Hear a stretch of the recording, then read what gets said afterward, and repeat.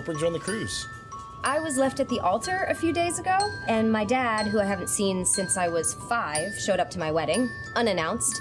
The two of us got incredibly drunk that night, and I must have blacked out because... Hi, sweetheart.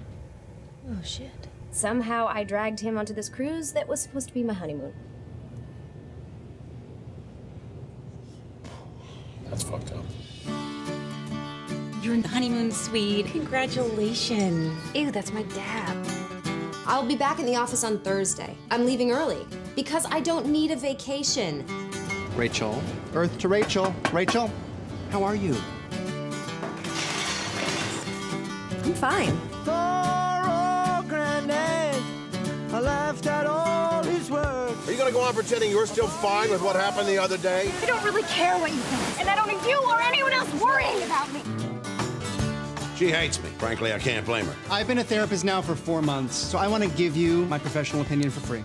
It's all your fault. Thank you. I have to learn just like me, and that's the hardest way. I did not want to end up alone. Fear of loneliness is a very powerful thing.